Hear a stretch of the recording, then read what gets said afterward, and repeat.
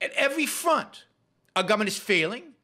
At every front, our government is expanding, taking over more, doing more, controlling more.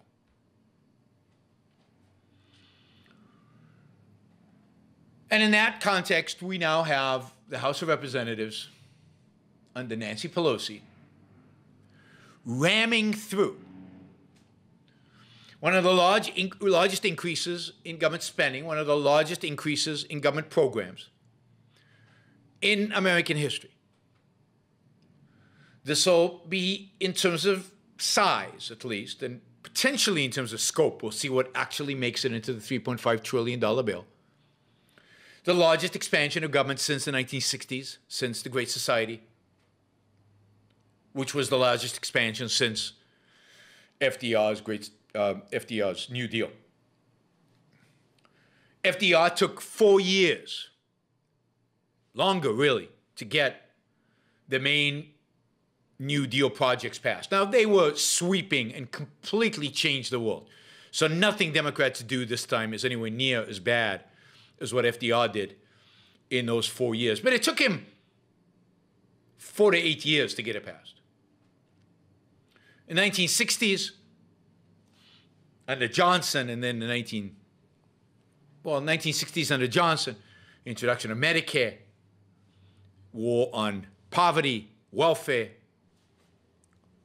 It took several years for Democrats, and in those days, both under FDR and in the 1960s, Democrats had large majorities in the House and the Senate. They had a mandate, like it or not, they had a mandate to make big changes. And it took years. Nancy Pelosi is trying to cram something similar in 17 days with no mandate. Because the fact is, Democrats have a, 5 majority in the House and 0 majority, really, in the Senate. And yet, they're trying to change the entitlements, expand them dramatically, change things like civil penalties for unfair labor practices, which will give unions and employees huge power over businesses.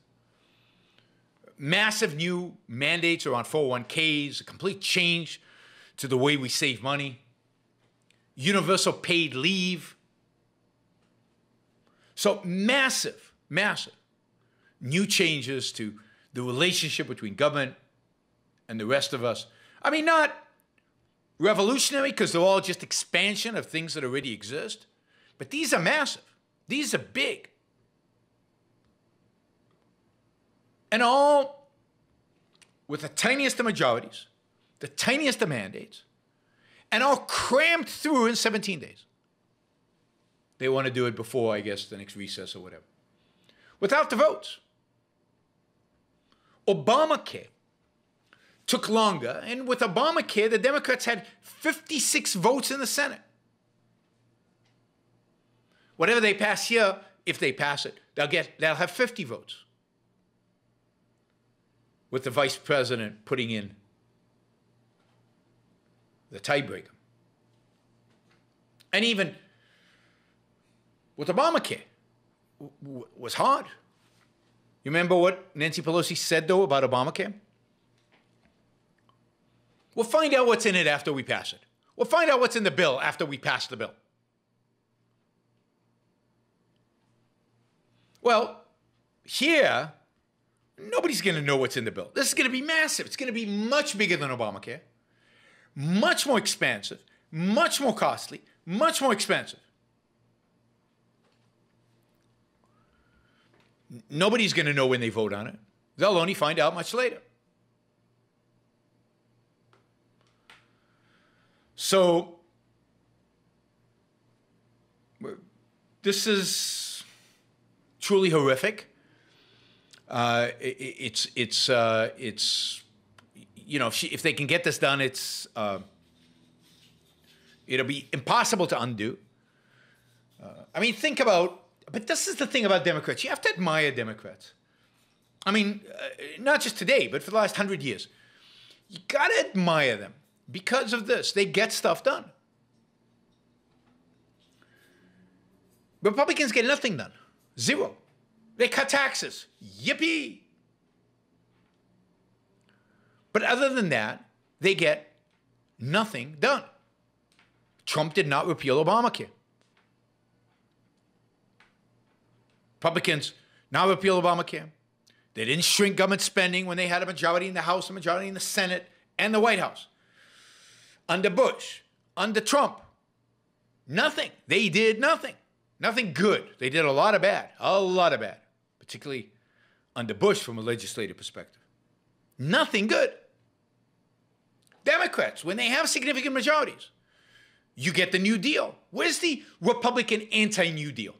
Never happens. Wanda Freeman says Democrats can't run a lemonade stand, but they can pass legislation. They can do what's important, which is screw up our lives. Their job is not to run lemonade stands. They don't have to run businesses. They don't have to employ people. But their job is to expand government. They're very good at it. Very good at it. They got a New Deal. They got a great society.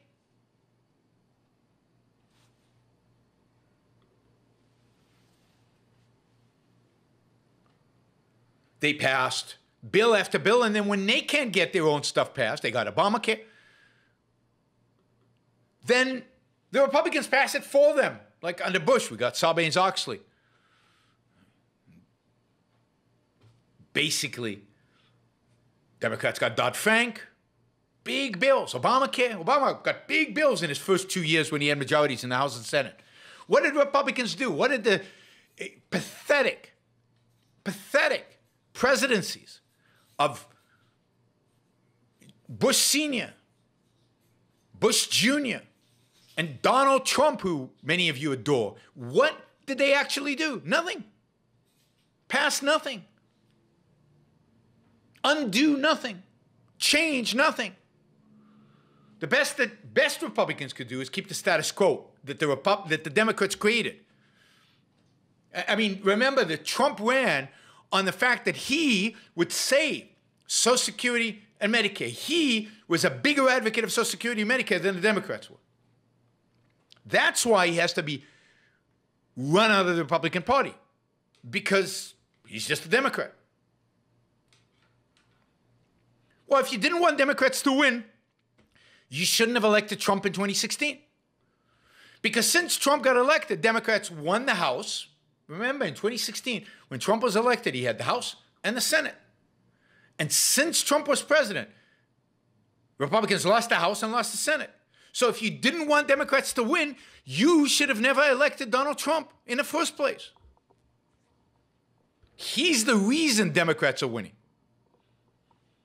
He's the reason Democrats are ahead, not me.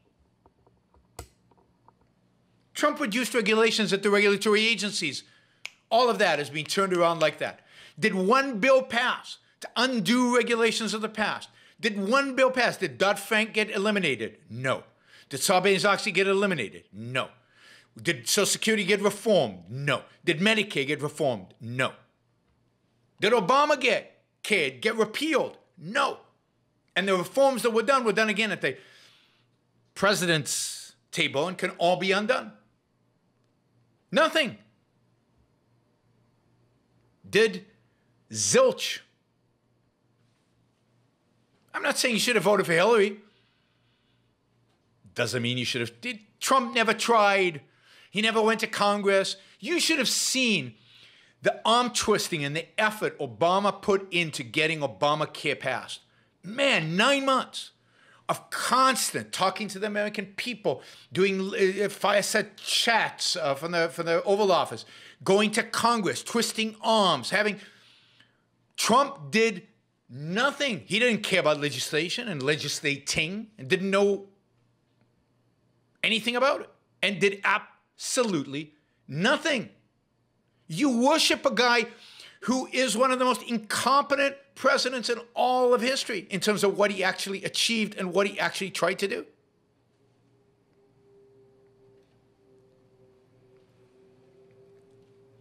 So the fact that Biden is president today is not surprising given the incompetence of the previous administration, given the incompetence of Republicans for generations now, not being able to do anything. So you have to admire the Democrats for their ambition. When they come in, they've immediately got $3.5 trillion we're going to spend. Imagine if Republicans came in and said, we've got $3.5 trillion to cut, and we're going to do it. We're going to achieve it. And the reason the Democrats can do it is because the Democrats have the moral high ground. The Democrats know what they want. The Democrats are statists explicitly. They're not embarrassed by it. Republicans actually stand for nothing. We know what the Democrats stand for. They stand for statism, bigger government, more government involvement, control over your life, regulating your everything you do. What do Republicans stand for? Regulating a little bit less, lower taxes. But otherwise, we agree with the Democrats. Everything else is fine.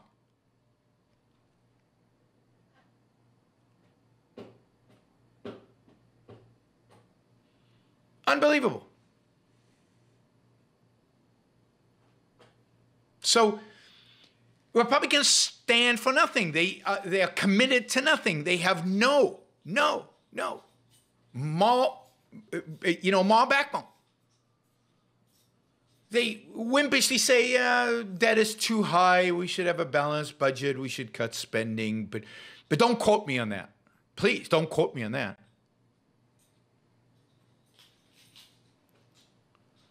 Democrats, you know exactly what you're getting. Republicans hide what they're really about. What they're really about is Democrats light, all of them. From Trump on, all of them. Democrats light, maybe. In some ways, Democrats heavy, but certainly Democrats light.